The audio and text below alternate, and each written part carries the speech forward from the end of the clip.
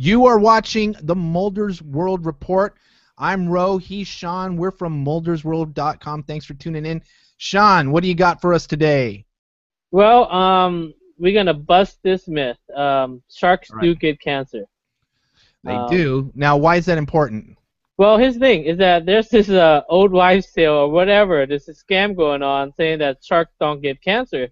But there's this picture that surfaced with a shark with a tumor underneath its mouth.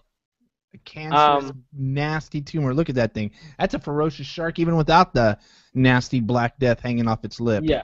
So, but here's the thing: is that scientists have known for years, hundreds of years, that these things do get cancer. But an industry is perpetuating this notion that these sharks don't get cancer. That's because there's like medicine involved. Let me guess. Is it fucking some shady Asians?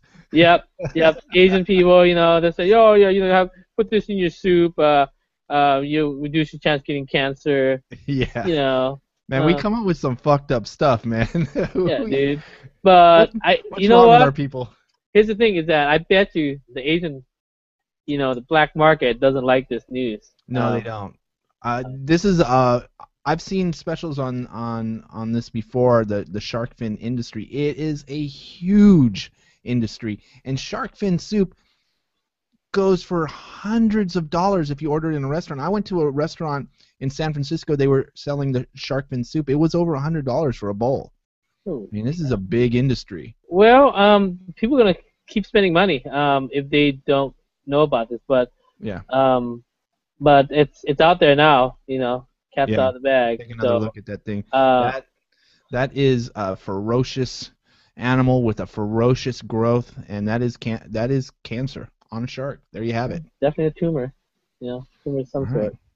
Well, there's your update. Thank you for tuning into the Mulders World Report. We will see you guys later. Thanks for watching. Thanks, everyone.